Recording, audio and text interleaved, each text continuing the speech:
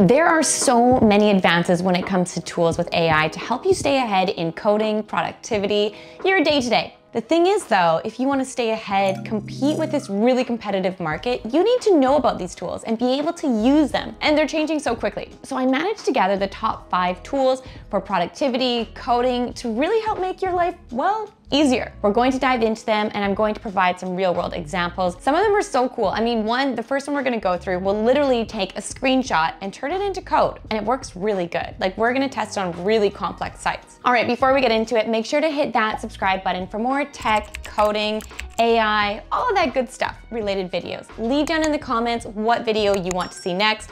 I left down 4 options so you can go vote on what topic do you want me to cover. All right, let's get to it.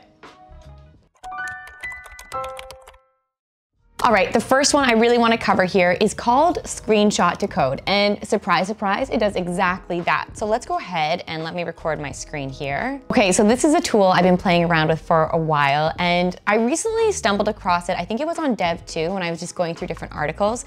Thought, no way this is possible. Like, just literally taking a screenshot and it converts to code. That's pretty cool. So I tested it out and it does work. I mean, obviously there are a few different, it's not perfect, but it definitely is getting advanced quickly. Now you can also see here, it says generating what it will generate to. So right now we have it to HTML and Tailwind.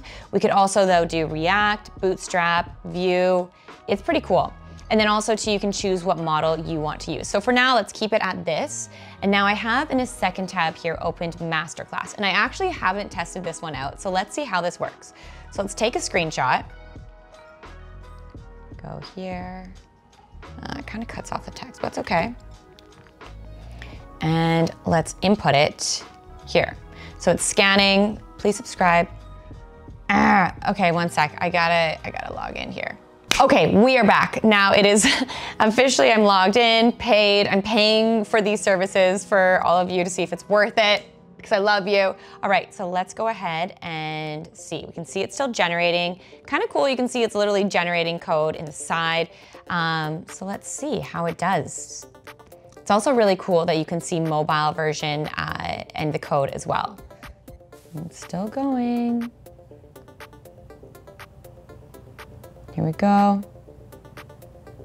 At work, it's coming. It's coming to life.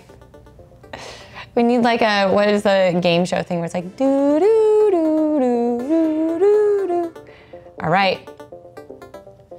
This is pretty good.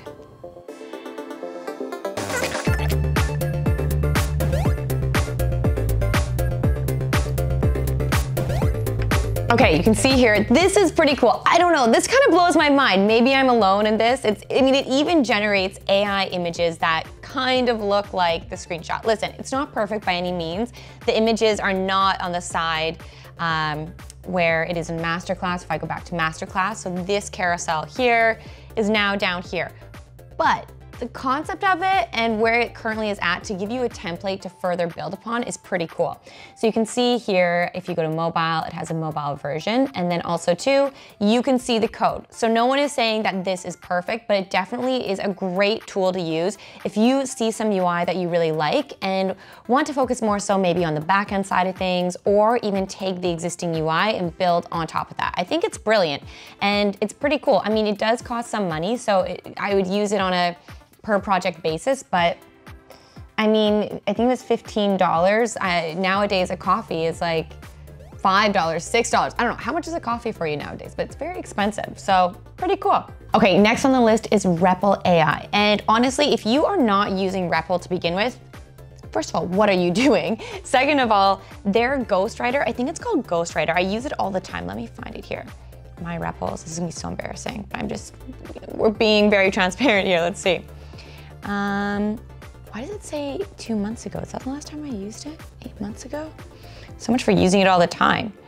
I swear I've used it since then. But anyways, let's see what this is. This might be scary. This looks kind of scary. This is like a, yeah, this is like a test. Okay, let's go back. I use Repple, just as a side note, I use it a lot because it's one of those things where if I just want to start building right away, it allows me to do so. I don't need to set up an environment. I can start working in different languages. Like, it's super user-friendly. So for example, let's go create Repple, Python, just create a new project.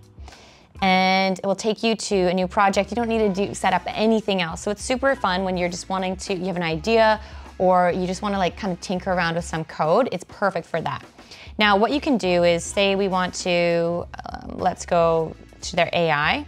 So you can see here, Repple it. It's my struggle forever. AI, use Repple to set up new projects, answer questions about your code, and assist your thinking. So let's do generate a personal assistant chatbot and see how this goes. And I really like it because I find with Repple AI, when I am building and kind of wanting these code snippets, it is always there. Like this is the #1 AI in my opinion that I find to be super user-friendly, super accurate for what I'm looking to produce. And it's really good all around. So let's go here. You can customize a response, So I don't think this will run. I haven't really looked at the code yet. We're just doing this together, but let's see what happens if we run it. So it's not running. What did it do here? Generate. Yeah, we want to use this. Okay, here. Let's try. Now we have just built a personal chatbot. That's so cool.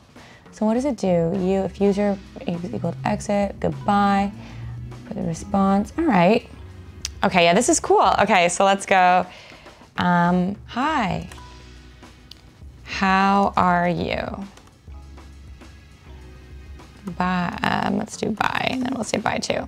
Okay, so this is a very simple example, but you get the point. I mean, in what was that, like 2 seconds, we were able to generate the basics of a chatbot. Obviously, there is a lot of work that needs to go into that. We're not saying otherwise, but it's a great place to start, and this is something that even if you're working on, say, a project at work or a bigger project, you can take some of that code.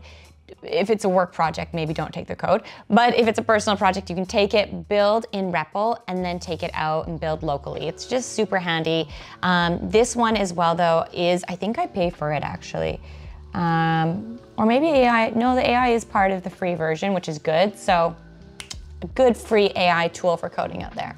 Okay, coming in at #3, this one isn't necessarily a code generator, but for all you people out there who are looking to start a business or work on a personal project, which I think is all of us, this is super interesting. So this is called Namelix, and I recently stumbled across this one. I haven't heard too many people talk about it, but what it will do is you can enter in some keywords about the company you want to build or the business you want to build, and it will generate different business names. Now, if you haven't had to come up with a name for a product or a business before, you're probably thinking, Tiff, that's so lame, like who cares? Naming is one of the hardest things you will have to do. So let's do something for cats. Let's do cat, fuzzy, warm, cozy. I don't know. I don't know where these words are coming from. So select a style. Let's just do auto, all styles. Randomness, let's make it medium random. And all right, let's do this. No, let's just do total. And we can check domains too, which is pretty cool. Generate. Initial, blah, blah, blah. I can't speak today. It's going fast. Let's see. Whoa, marmalade cat. That's really cool, actually. Warm mug. So you can register a domain. So what would that domain be? Let's see. And it generates different kind of logos, like what it could look like. This is pretty cool. You can't tell me this isn't cool. It goes so quick too. Like, I mean, it's really, it makes you get so creative, which is pretty cool. Logos, you know, we just did, wait, where is this tab here? Here we go. Soft whisker, cozy cat, meowsies. These are good. So yeah, this is really cool. You can get really creative with it, from finding domain names for it, creates logos, and then also too, obviously creates different business names. This is a really fun one. Okay, the next one on the list, I know these are all, you know, better than ChatGPT, but this one is a ChatGPT plugin, but we need to talk about it. It would be such a miss if we didn't, which is Whimsical Diagrams. I don't know if you've used this before, but if you haven't, you need to get out of under, what is it saying? Stop living under a rock, because this is incredible. Now this really changed, honestly, my workflow, my day-to-day when I think about projects, when I think about coding. Even if it's something non-related to coding, it is so helpful. So what it does is you can literally visualize different architecture or diagrams. So let's go here, visualize ChatGPT architecture.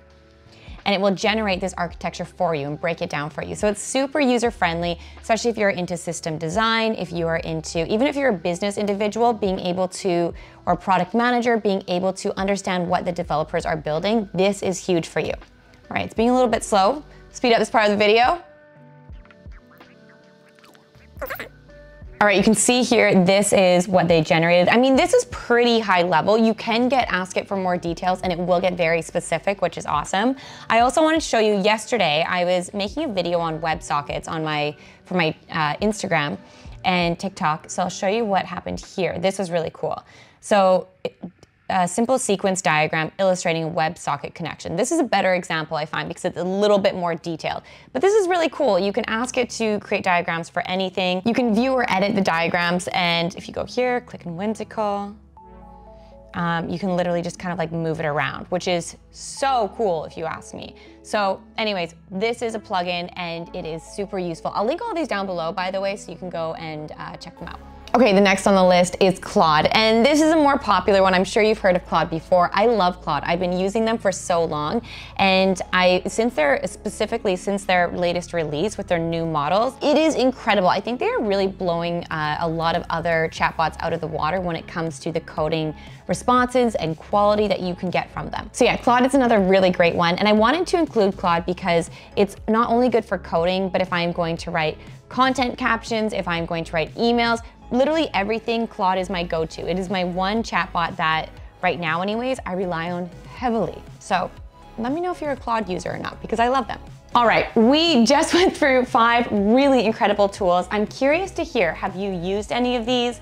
What ones will you be using? Leave in the comments. And if you haven't already, make sure to go leave in the comments your vote for the next video. All right, thank you all so much for your support, your love, your excitement for my videos. There is nothing I love more than creating content for you, and I just love that you are so supportive and just always show up for me. So I always try and show up for you as well. Okay, that was so sentimental. All right, bye everyone.